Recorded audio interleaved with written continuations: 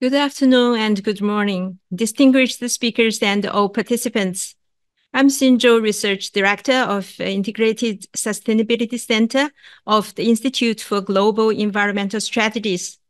It is my privilege to welcome you to our session titled Harnessing Synergies and Advancing Indicators, Keys to SDG Acceleration. This is a thematic track of the International Forum for Sustainable Asia and the Pacific, ISAP 2023. This session focuses on accelerating sustainable development goals through harnessing synergies and advancing indicators and data. As we surpass the midpoint of the 2030 agenda, the significance of the SDGs in shaping a sustainable and equitable future has never been greater.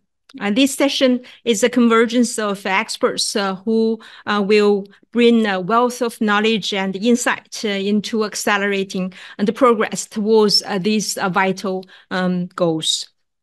Today, we discuss the essence of leveraging synergies among the SDGs and the critical role of advancing indicators in measuring and propelling our progress. Our distinguished speakers will unfold the layers of interdisciplinary strategies, innovative approaches, and practical examples that underscore the dynamic nature of SDG interlinkages and their important role in global sustainability efforts. And this is an online session, and very happy to welcome four speakers. And here at IG's headquarters, I'm joined in this room by Professor Ranjula Baliswan from Sweden. And we also have two guest speakers joining us online.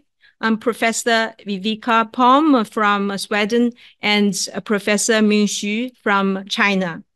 Our guest speaker, Dr. Yung Yimin from UNDESA, unfortunately, could not join us online today, but she kindly sent us a recorded presentation. Without further ado, let us start this exciting session. So our first speaker is Professor Ranjula Baliswan, Research Director at Center for Sustainability Research, SIR, Stockholm School of Economics, and a Professor of Economics at Södertörn University. Her research focuses on economic development, sustainable finance, sustainable development, gender, and circular economy. And today, she will talk about leveraging sustainable development goals, interlinkages for acceleration towards the 2030 agenda. Professor Baliswan, please. Thank you, IGS, and thank you, Dr. Zhu, for the invitation. And as you said, I will be discussing about leveraging sustainable development goals, interlinkages for acceleration towards Agenda 2030. Milton Friedman said that don't judge policies by intentions, but results. So policies and programs cannot be considered in silos, and results are usually interactive. And thus, most of my research has been about, is now based on system thinking and policies that target sustainable development goals or development are not a zero-sum trade-off. So using our research with some of my collaborators, I would like to demonstrate the objectives of today's presentation. I will be talking about leveraging sustainable development goals interlinkages to achieve acceleration towards Agenda 2030. And while discussing that, I would like to talk more about this being not just only about sustainable development goals, but about the global development agenda. And specifically within this presentation, I will focus on my research on energy, SDG 7, and sustainable consumption and production, SDGs 8 and 12, and climate change, SDG 13. And finally, the third objective of the presentation would be to look at the post-COVID-19, reviving the decade of action and reviving the Sustainable Development Goals that were set a little bit aback due to the pandemic. So the global agendas by themselves, whether we are talking about Sustainable Development Goals, or we talk about circular economy, or Sendai framework, or Human Development Index, or Paris Agreement, most of them, they themselves have synergies between them itself. So if you look at some of the recent work that has been done about the UN's latest report talks about the fact that 80% of the synergies between the climate action and sustainable development goals is present. What these synergies do is they avoid duplicating the economic and social investments, and they accelerate the promotion of sustainable development goals. Focusing specifically on Sustainable Development Goal number 7, if we look at the sub-Saharan African region, the annual investment is about $27 billion.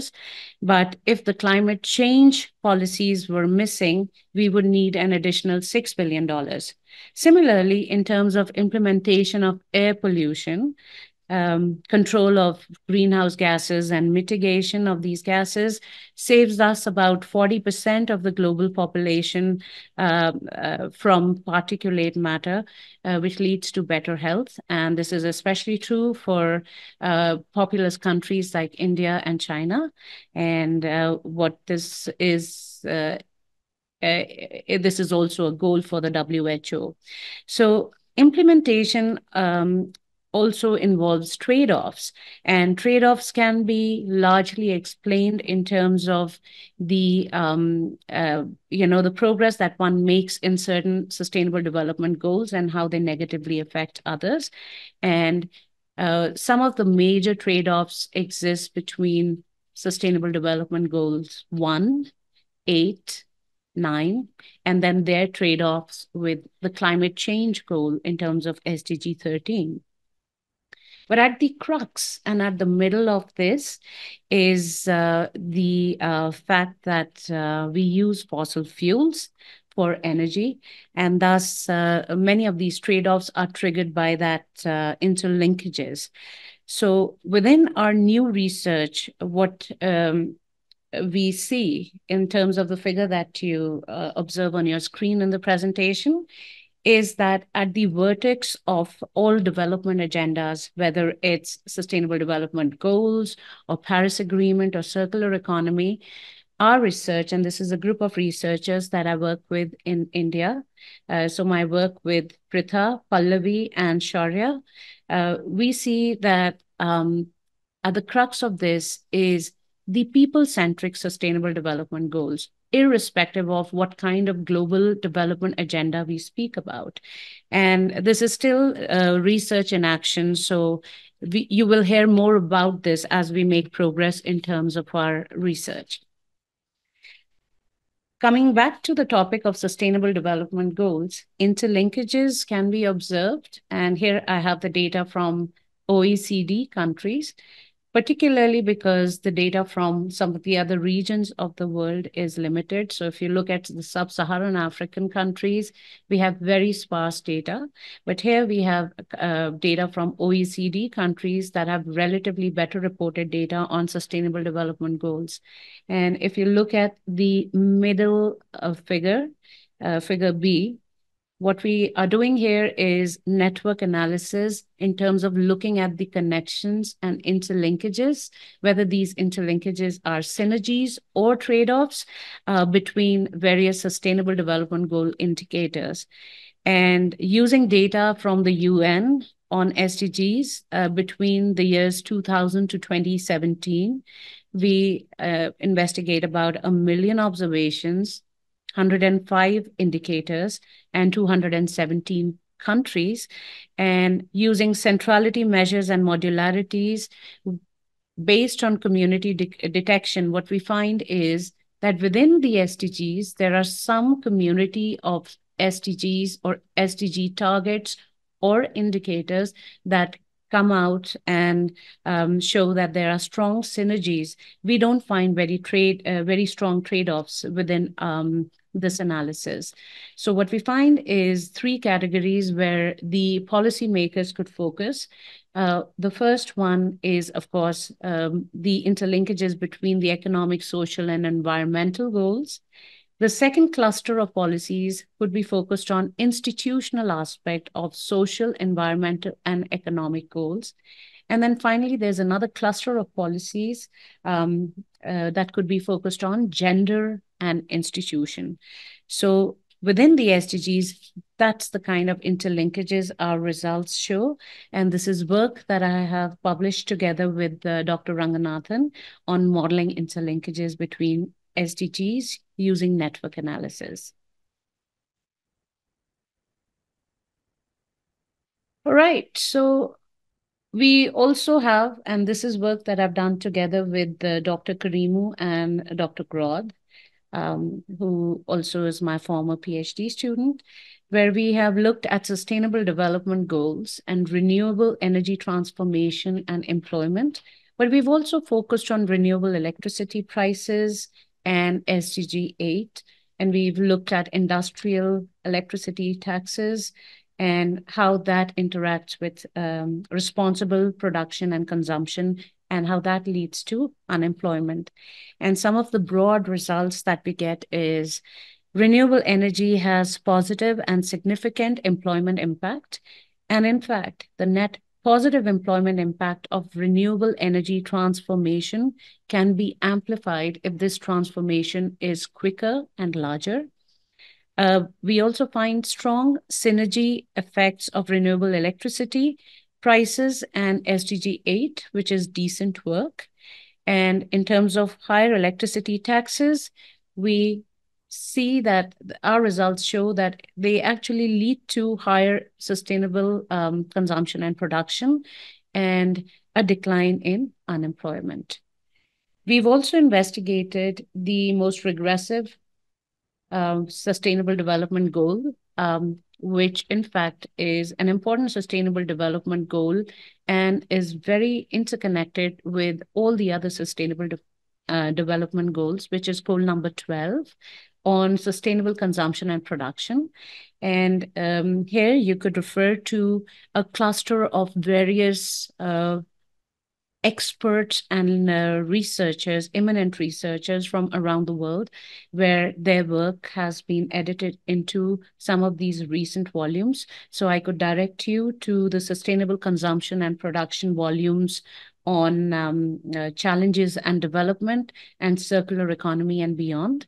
And then the informal sector and the environment, where the focus is more on the developing countries, the informal sector within the developed and developing countries, and how that impacts the environment.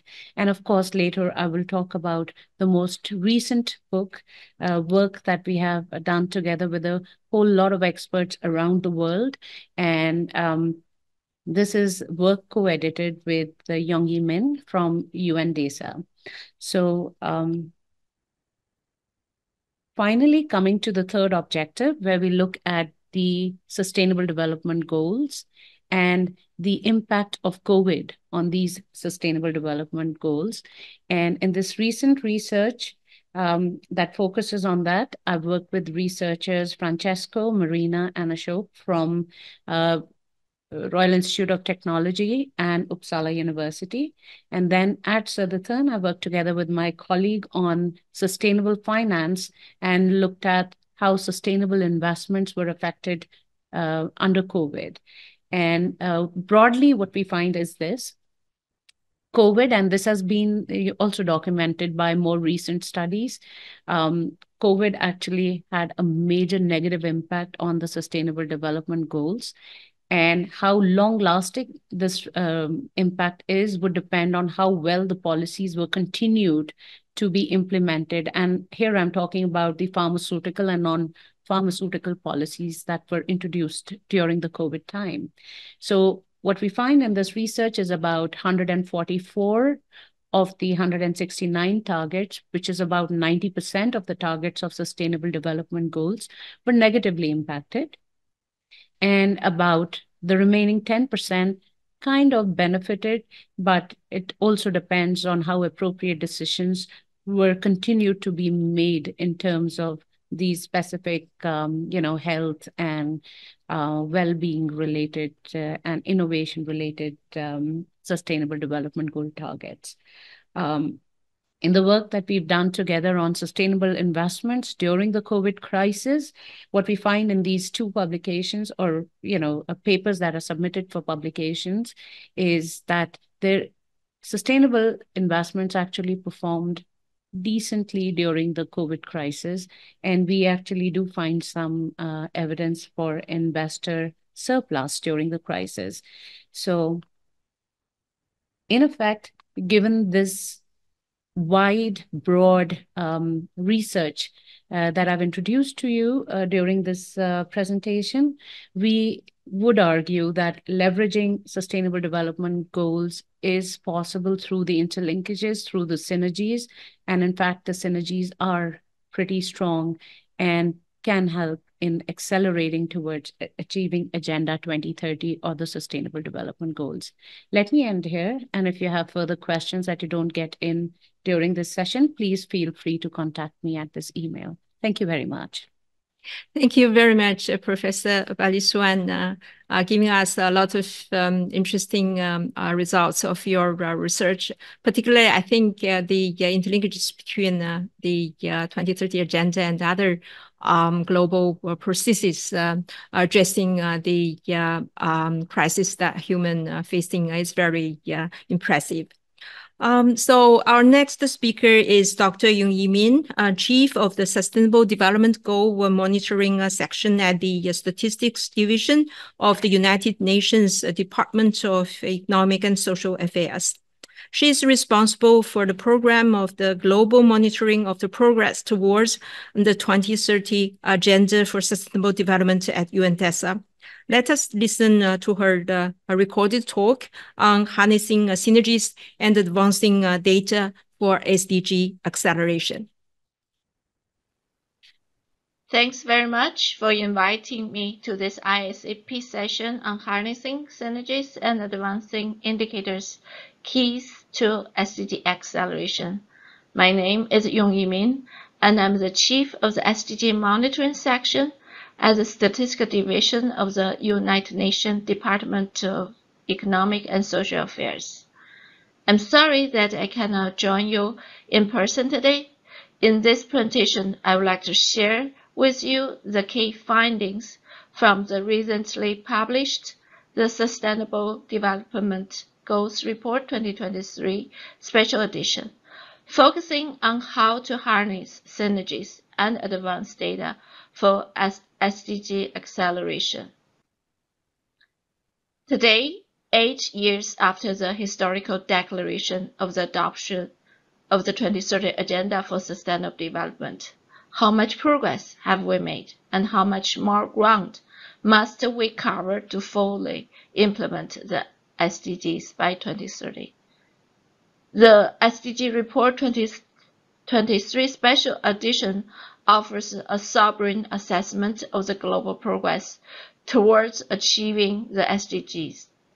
Insights derived from the latest global level data and the custodian agencies' analysis shows among the accessible 138 targets, merely 15% are on track to be achieved by 2030.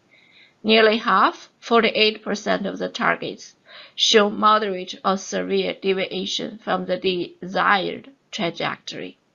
Furthermore, over one-third, 37% of these targets have experienced no progress or have regressed below the 2015 baseline. So conflict, climate change as a lingering effect of the COVID-19 pandemic and other global challenges are threatening to derail hard-earned progress towards the SDG. This chart shows you the detailed progress assessment for the 17 goals based on the target that has data available.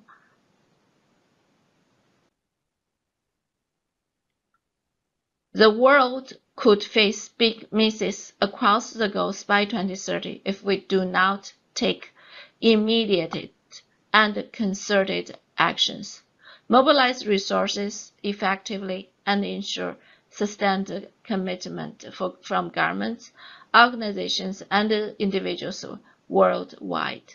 The report shows that under current trends, 575 million people will still be living in extreme poverty in 2030. In education, the impact of the years of underinvestment and learning losses are such that by 2030, some 84 million children will be out of school, and 300 million children or young people who attend school will leave unable to read and write. The way things are going, it will take 300 years to end child marriage, 286 years to close gender gaps in legal protection and remove discriminatory laws, 140 years to achieve equal representation in leadership in the workplace. Despite these setbacks, there's reason for hope. The world has made critical advancements in recent decades in areas such as poverty reduction, reducing child mortality, and access to basic service. We still can make the next 7 years count, but the clock is ticking. Looking ahead to the 2030 deadline, the task of rescuing the SDG is daunting but possible. With the surge in action and the investment we can deliver on the central commitment to end poverty and leave no one behind. The UN Secretary General laid out a rescue plan for people and planet, which is centered around the following 3 major breakthroughs: equipping governance and institutions for sustainable and inclusive transformation, prioritizing policies and investment that have multiplier effects and cross the goals, securing a surge in SDG financing, and enabling global environment for developing countries.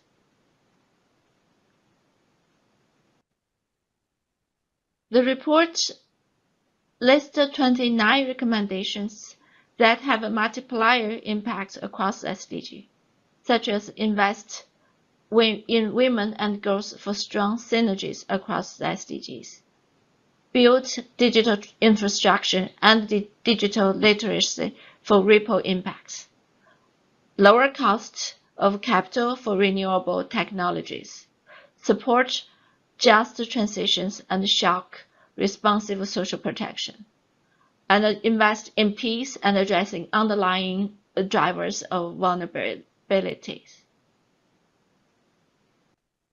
Investing in better data is key to supporting a rescue plan for people and the planet. First, unleashing data innovation. The unprecedented data demand, driven by the 2030 Agenda, has acted as a catalyst for data innovation. For example, embracing modern technologies and inclusive approaches to improve traditional data sources such as household survey, using telephone and web data collection methods to make them more efficient and inclusive. Meanwhile, non-traditional data sources such as administrative records, satellite image, and citizen-generated data have emerged as valuable sources in building data gaps. Ghana has repurposed data from civil society organizations to inform policies on marine litter, helping shaping coastal and marine management policies in the country. Bangladesh has successfully generated poverty estimates for smaller geographic area by integrating satellite image with household survey data. Second, build important data partnership. Countries need to take a whole of society approach to meet the monitoring needs of the ambitious 2030 Agenda. Building new data partnership within and outside the national statistical system is important. At the national level, for example, in Cameroon, Mozambique, and Uganda, regular stakeholder meetings on SDG data are organized to review and validate national and subnational SDG reports. At the international level, the recent launched UN Collaborative on Citizen Data aims to strengthen the capacity of national statistical offices, academia, and civil society organizations in leveraging citizen data for the SDG. Through this collaboration and partnerships, innovative approach and best practice can be shared. Third, increase openness, accessibility, and effective use of data to achieve better data impact. For example, the Gambia National SDG 16 survey, which measures citizen satisfaction with government services, led to the establishment of a new ministry overseeing public services delivery by the newly elected president. Last but not least, invest in data and statistics. Despite the critical role data play, NSO are facing significant funding gaps, particularly in lower and middle income countries. Approximately 23% of NSO in lower and lower middle income countries are experiencing severe funding shortages, with funding gaps exceeding 60% for their statistical programs. About 50% NSO in this group facing moderate funding gaps ranging from 20 to 60%. The recent launched Hangzhou Declaration as a fifth World Data Forum called for urgent and sustained increase in the level and the scale of investment in data and statistics from domestic and international actors. The 2030 Agenda set a clear vision of what we can achieve. It's now up to all of us to ensure that the journey is successful and its gain irreversible. We owe it to ourselves and to future generations to achieve the SDG in full and on time. Thank you for your attention. For more information, you can read the SDG Report 2023, which is available in 6 UN official languages. You can also quickly find the SDG data through natural language queries using the newly launched the UN Data Commons for the SDGs. I wish you a fruitful discussion and a successful session. Thank you.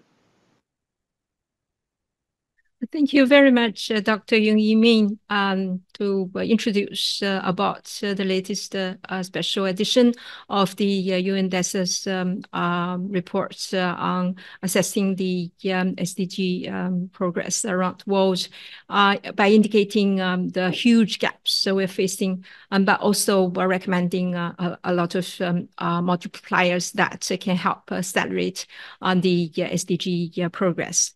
Thanks a lot. So our third speaker is Professor Viveka Palm, Director of the Department of Sectoral and Regional Statistics at Eurostat, European Commission, and Associate Professor at the KTH, Royal Institute of Technology, Sweden. So her research focuses on environmental accounting, input-output analysis, and life cycle assessment. She will share the lessons learned from Sweden and the global SDG follow-up. Professor Palm, please. Thank you very much, and thank you for inviting me to the session. I look forward to talk to you. I will base my talk on the work that I was doing together with the other colleagues in the statistical follow-up of the SDGs, the UN statistical follow-up of the SDGs, where we then, I come from Sweden, so I was part of the statistical office and the general follow-up in Sweden. And this talk will be coming from the book that will be presented later on at this session. And it gave me a chance to think about and wrap up some of the lessons learned from the follow-up in Sweden and the global, also to then see what happens. Right now I work in the EU, where there is a similar follow-up for all the EU countries, and also there I have had a lot of work within the follow-up system itself. So that is what I'm aiming to talk with you about here. So next slide, please.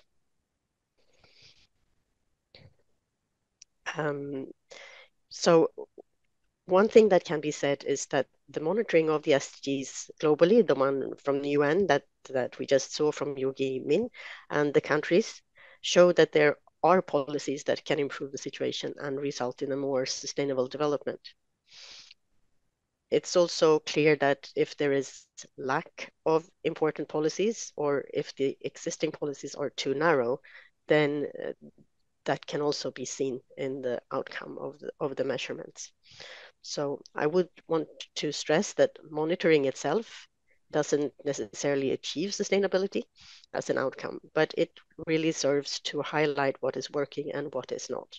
So we need to have our eyes on both the results, but also what is it that needs to be happening as policies for something to actually move. Next slide, please. Basically, the perceptions of what is valuable and what is possible in a country will give a set of policies. Oh no, now someone is starting to drill in my building. I hope you will not get too disturbed by that. So the policies could be, and very often they are sectoral. It could be economic policies, social policies, or environmental policies. And the outcome of those will partly be wanted and perhaps also slightly unwanted. And this can then be visible in the indicator follow-up.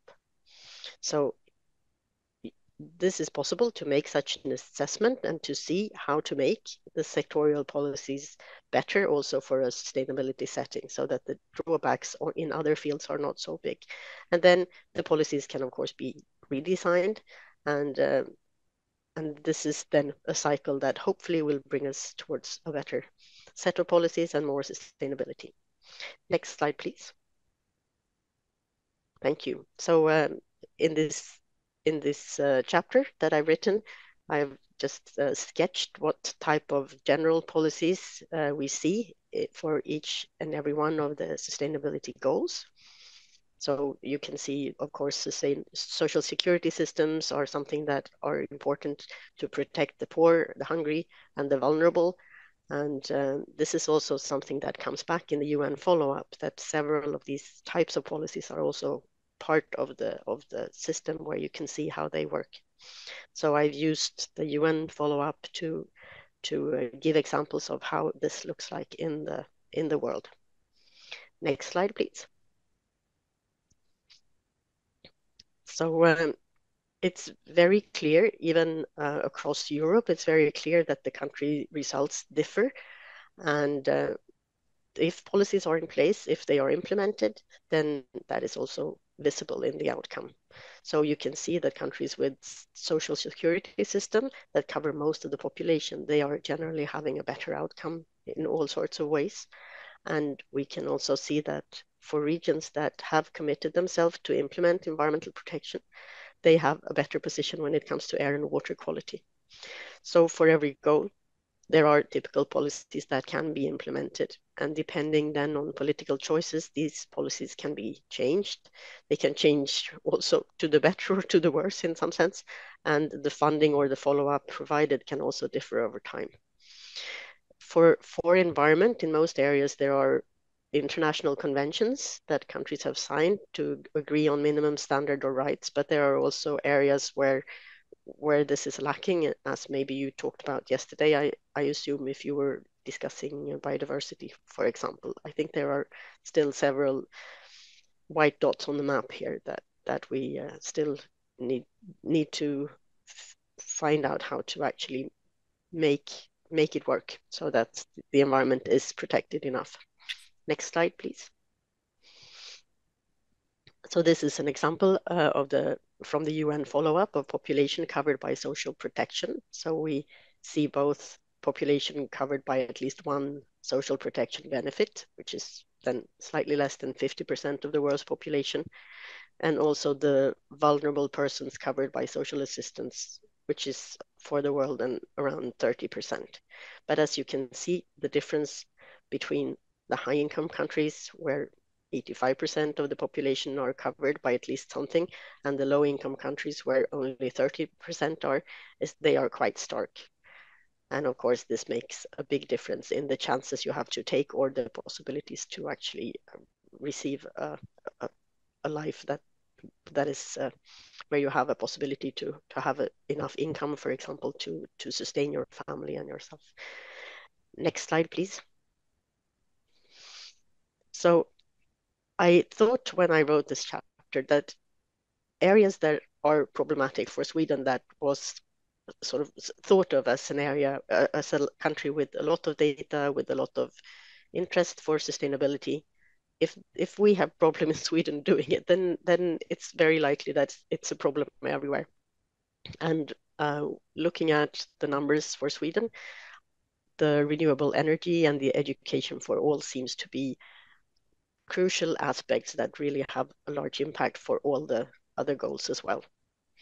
So I would claim then that these are two areas that are important for every country over the globe, so that we need to continue to invest in renewable energy sources. This is, like Randula also told us earlier, this presentation, that this will have a benefit on many of the goals, both on the energy side, on the consumption. Basically, with renewable energy sources, you get much closer to a sustainable economy because the energy is sort of ingrained in the economy. And it also provides then a better chance to fight the climate crisis and to decrease the problems with air pollution. So in Sweden, there has been policies that have moved the heating of houses to renewables, and we have then both heating and electricity that is virtually carbon-free at the moment. This has been done through insulation of homes, switching of fuels. We've had energy taxes on fossil fuels since the 1990s, and this has also then changed the opportunities to come in with new types of energy, such as combined heat and electricity production, and there has also been a lot of support to renewables. What we still need to deal with is the fossil fuels for the transportation sector, and then there is coal used in the steel making, where there is now investments to see how to move that to renewable sources via hydrogen. Next slide, please. The other major game changer in the SDG framework is to find effective ways to support vulnerable groups.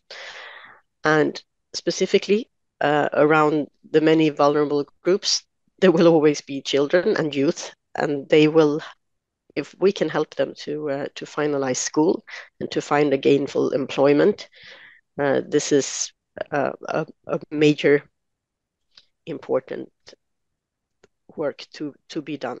Also, we have seen in this work that there is a lot of hidden violence in the family, where most often women are subjected to violence from their partners. There is also more violence towards children than what we can really follow in the statistics. But these are areas where policies can be helping the situation. So this is one big thing to work on that could also make the situation better, I would say, for all the goals. So in Sweden, we have been using the Child Convention to find ways to decrease violence in the lives of children, and also to make the education system work for everyone. So there is an agency for youth and civil society, and they have made studies to try and find how to strengthen the work on children's rights.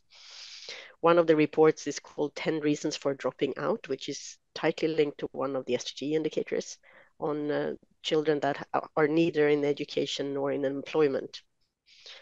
And there is also discussions ongoing on how to support families with children that have some neuropsychiatric conditions better, because this can also be a reason why it's hard to actually attain your education. So for us, the Child Convention has really been a good factor in this work. Next slide, please. So I would also want to say that sometimes with vulnerable groups, we made a special study in Sweden trying to find ways that aspects that make people more vulnerable. And the one area that is easy for everyone from every political aspect of society to find that it's important to make support, it's for children. And this is also something that has now been moved into the regional sustainability work, that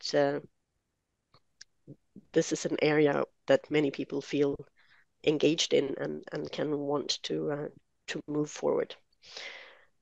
So the educational goal is, I think, still something that needs to be worked on to get more children to go through and actually succeed in school. This indicator, the so-called NEAT indicator in the follow-up, shows also in the European setting that there are still somewhere around between at least 10 up to 18% of children that don't really manage to get out and get a proper education enough to sort of find a gainful employment. So by increasing the focus on children and finding ways to decrease the violence in their environments, then possibilities for preventing many problems are apparent. So this, I would claim, is important for all of us to try and get a handle on. Next slide, please. Yes, I'm sort of repeating things that I already said, which is good because I only have 10 minutes. I also wanted to lift up, well, okay, so if we look into the world, I should also say in the global follow-up, you can see that the children, neither in school nor in employment, seem to be much larger. So it could be between 10 and 30%, and then also with large gender disparities. So this is also seen in the UN follow-up. There is, in Sweden, the corporal punishment of children was forbidden in 1973, but it is still allowed in many countries and seen as a normal part of the upbringing. So right now, only 62 states have full prohibition, and that means that it's around 13% of the world's children. So I think also here, this is it's not seen in the statistics. It's not something that perhaps we pay a lot of attention to, but it is there, and it really affects the possibilities to become an adult in a nice way and be able to take responsibility for yourself in a nice way. Next slide, please. So this is my conclusion and the end of the presentation. Policy coherence. So a too narrow focus on what is valuable in society is a recipe for incoherence in the policies. And this happens when the systems in place to alleviate poverty or for on the social side or pollution on the environmental side are very narrowly focused. And if they leave large parts of the population or the ecosystems outside of the system boundaries. So thank you very much. Thank you very much, Professor Palm. And thank you very much for also keeping time within 10 minutes. Sorry for push within this limit. So I think Professor Palm shared a lot of experiences from Swedish perspective, emphasizing on the importance of good policies to meet the SDGs and also the importance of indicators. I think particularly also shed lights on the implications for other countries in the world. So our fourth speaker is Professor Ming Xu, a chair professor of carbon neutrality and associate dean of School of Environment, Tsinghua University, China. Prior to this position, he was a professor in School for Environment and Sustainability and a professor in Department of Civil and Environmental Engineering at the University of Michigan, US. His research focuses on environmental systems engineering, life cycle assessment, and environmental artificial intelligence. Today, he will talk about an innovative approach to principal indicators to monitor the SDGs. Professor Xu, the floor is yours. Okay, can you hear me okay? Yes. All right, Okay. okay. Thank you. Thank you very much for the invitation. I'd like to talk about the so-called principal indicators. That's a term I created. So I'll explain you what that is.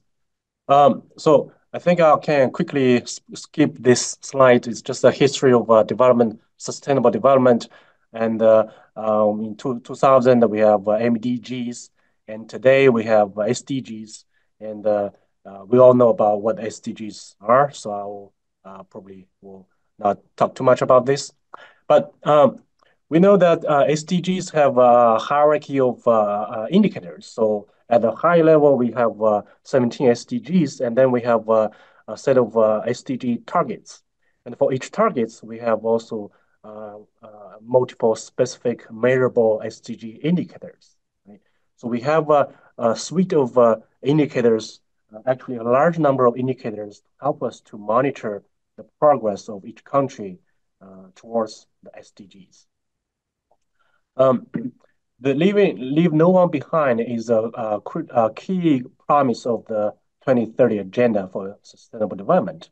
And in order to achieve that, we have to monitor the progress of SDGs for each country. So as a result, we have multiple international organizations, including the UN, including the World Bank, which curate and maintain a database of SDG indicators. For example, the World Bank has 351 indicators to measure the 17 SDGs for over 200 countries from 1990 to today, right? So it's a big undertaking. So people have estimated that in order to get all those SDG indicators curated and maintained and collected, monitored, we need over 1,200 partners and need around 45 billion US dollars of financial cost. And we have some resources available, but the cost gap is estimated at around 10 billion US dollars just for data collection to monitor SDGs, right?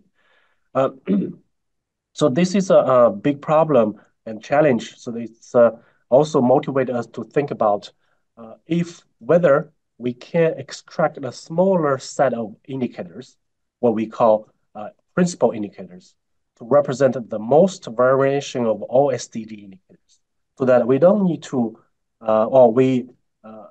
if we only monitor a smaller set of indicators with lower cost, but we can still effectively monitor the SDG progress, that will be great, right? So there are two considerations for this principal indicators. First is the variation. So the principal indicators should represent the most of the variation of all the SDG indicators. Statistically, they should be highly correlated with other indicators. So if they're highly correlated, so monitor one indicator can represent the variations of changes of others. Right? So we use principal component analysis and multilinear regression to quantify this variation. I'll skip the technical details. On the right-hand side, you see the health outcome. This particular variable, this particular indicator is highly correlated both positively and negatively with a set of other indicators. So if we have good data on this particular indicator, we, to some extent, we can represent the changes of other indicators as a group. Right.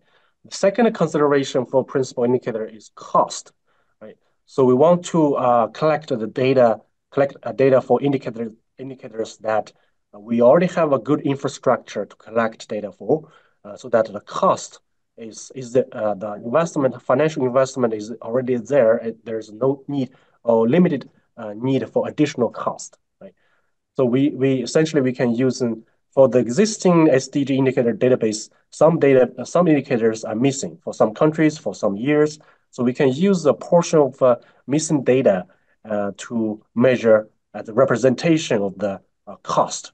If you have a data indicator that all the data for all countries for all years are available, that means we already have an infrastructure available for that particular indicator. But on the other hand, for them on the right-hand side here, for some indicators, there are many years data are missing, many countries data are missing. So that means we don't have good infrastructure for that data, for data collection for that particular indicator. So the cost will be high for that particular indicator. All right. So we have 3 steps to find the best principal indicator set. First, we need to give a variation goal. For this goal, we find a principal indicator set that can explain enough variations. For example, we say we should have a principal indicator set can explain at least 90% of the variations. Right. So in that case, we will have infinite number of principal indicator sets which can meet this criteria. And of those infinite number of sets, then we set a missing rate limit. So if many indicators data missing rate is pretty high, like half of the data are missing, so we get rid of those principal indicators that including those indicators. And then we have a limited number of principal indicator set. And then we evaluate the difficulties or the cost of data collection for that particular set, measured by the least amount of missing data. So if for a particular set, we have a least amount of missing data, that is the best principal indicator set under this particular variation goal. Right? So under the 90% variation goal, of course, we can change this. This is just an example of the 351 SDG indicators collected by World Bank. We can find that we need 147 principal indicators that can explain 90% of the variations for those 351 indicators, right? As you can imagine, the cost will be much lower if we only monitor those 147. So this is what those 147 indicators are. They cover 14 of the 17 SDGs, and some of the SDGs are not selected from this particular set, but because the indicators included in this set are already highly correlated with those SDG indicators. All right. So some insights is we only need 147 principal indicators to represent at least 90% of the variations of those 351 SDG indicators. But we do not necessarily recommend to stop tracking the non-principal indicators. We do recommend to regularly examine the principal indicators in the future so that we can make sure all the countries have all those principal indicators are covered, right? And lastly, we may consider use AI to address the data issues in SDGs. Here's on the top right-hand corner, this is information about this paper we published based on this study. So when I was listening to the previous presentations, I added a couple of slides about AI because I think this is probably a good solution for a lot of issues we have talked about today. So ChatGPT really brings a new wave for AI, but they are so-called foundation models. We can consider them as an undergrad student with a general education, but without a domain knowledge. So that we need to train a model to be a graduate student, a PhD, or even professionals in a particular domain, like sustainable development or SDGs. So what we have been doing in the past several months is to develop a so-called Tiangong AI, which is the world's first, perhaps the only one, currently large language model application in the environment and the sustainability field.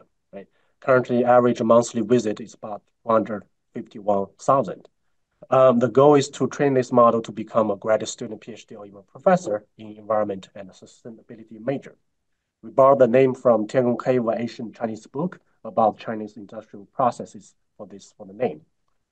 All right, so all the models are open sourced right now. Everybody can use our source code, and there are community developed applications called KWU that can be used for a lot of sustainability applications. So finally, I'll give you an example. Currently, for example, I just asked the KWU, the application, what is SDG indicator 12.C1 for Japan? unfortunately, it doesn't know anything about SDG indicators right now. But if we have time and resources, we can easily import the SDG database, SDG knowledge into this system and train the model to learn those information.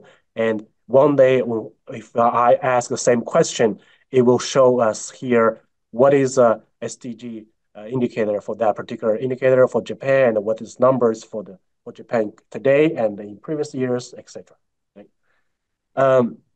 So I'm also looking forward to collaborations on this topic with using AI for SDGs. Right. Thank you. That's it. Thank you so much, Professor Xu, giving us a very interesting presentation. I think, this is really good methodology to reduce the numbers of indicators to 2/5 of the global existing indicators with still a high level of variation, as well as a lower cost. And also, I think the Tenkong AI that you presented is very interesting, which turned it to be a graduate student or PhD student. Thank you so much. With this, thanks to all the speakers for sharing your insightful thoughts and valuable experiences. So we have some time. So we also have this Q&A kind of platform that the audience can raise your questions. And I got one in the section, but I will proceed this later on. So first, I also want to invite Professor Baliswan again to briefly introduce our book titled Interlinkages Between the Sustainable Development Goals, published recently by Edward Elgar. Professor Baliswan, please. Thank you. Can we show the slide?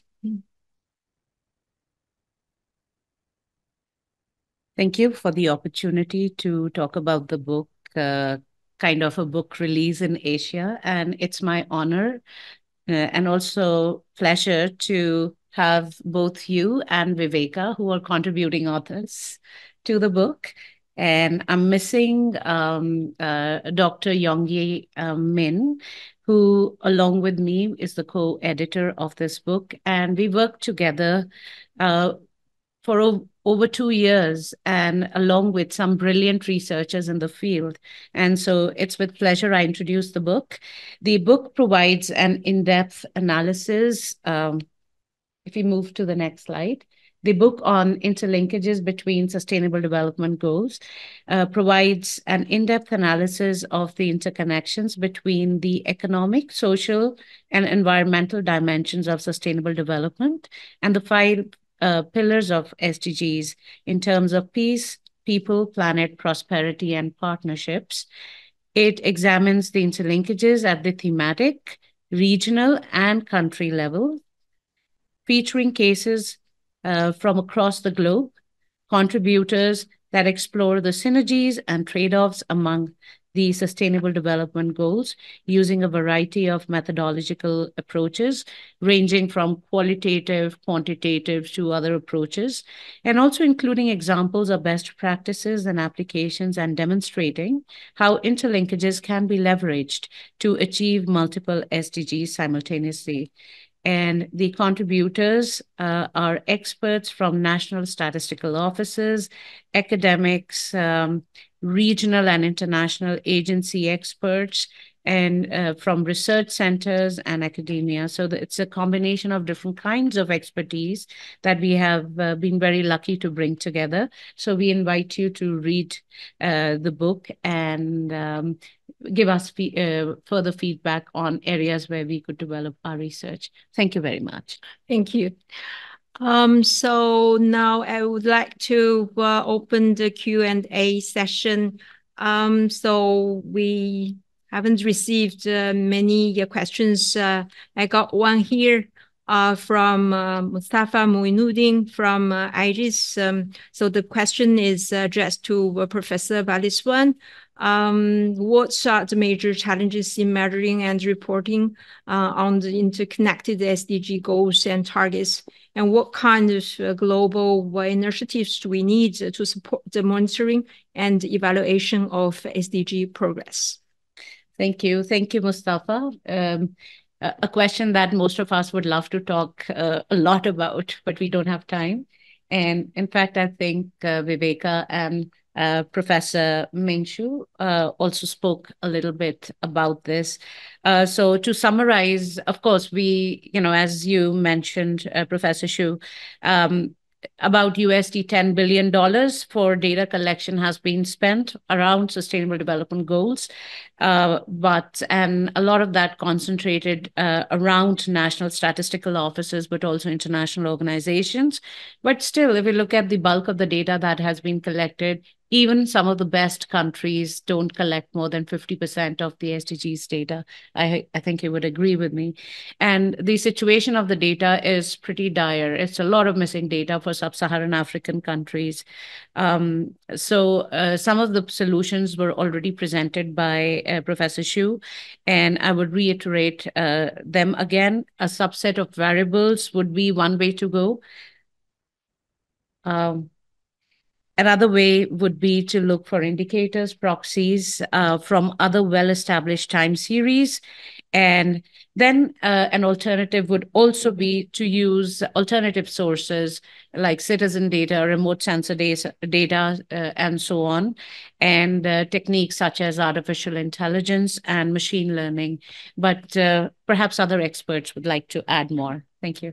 Yeah, so regarding this question, may I also invite Professor Palm to speak a couple of words on this, and also then Professor Xu. Thank you very much. Yeah, well, I think that to a large extent, this SDG effort that then started 2015 has actually brought together much more data in a harmonized way than we ever had before. So from the stats community, which I belong to, I think we are hoping that people will use what has been collected already and make sure to use it for analysis. Also, I was chairing the SDG follow-up group for a while from the countryside, from the country's perspective. And then I got contacted by a lot of people who wanted to engage in several ways and who were also interested to try and solve some of the issues that are there. And I would say that, of course, it can look like it's a lot of money. On the other hand, to have a good view of where your country is something that is valuable, I would say. So I'm thinking that there are a lot of issues that needs to be solved by special studies around specific things, but I also think that the data set that we have is very good in showing something that can be evaluated in a similar way all over the world. So I really would encourage you to use the UN data and the UN database to do this. But then, of course, always know that there will be a need for special studies where experts in one or the other area, which are trying to move a policy forward, they will need other types of data. So no data system will sort of cater to all the uses. In the European Union, the follow-up has been done so that it's about 75% of the UN goals that are being followed with exactly the same type of variables. But then there is also a good use of existing data where we know that all the 30 countries that are involved have something that is comparable. So the EU follow-up is something that is sort of combined with some of the indicators that are from the UN, and they are relevant also for this area. And then part of the indicator set is also something that is being designed specifically to reach the targets that are being set for this part of the world, so to speak. So So in that sense, I think, I can understand the wish to try and make it less, but I would also caution in the way that before we had sustainable development goals, we had sustainable development indicators, maybe 10 of them for a lot of countries that also came from the UN. But with only 10, we saw much less engagement because much less people felt that this was something that was engaging to them. So with this set of indicators, we are actually engaging a lot more actors, I would say, in the world. Whilst before it was more like people were sort of leaning back saying, okay, we'll see what the government can do about this thing, because they were so general, the numbers that we were looking at, that they didn't really attract. Now we got contacted by pension funds, we got contacted by restaurants who wanted to do something. There were so many actors in society that felt that this also had something to bring for them. So I would say that the engagement, that's what we want. We want the data to be there, but basically we want people to engage and to make sure to take this insight and do something with it. Thank you, Professor Palm. I cannot agree more than what you said about using comprehensive indicators to engage a lot of stakeholders for take action for achieving the SDGs. So Professor Xu can also help address this question.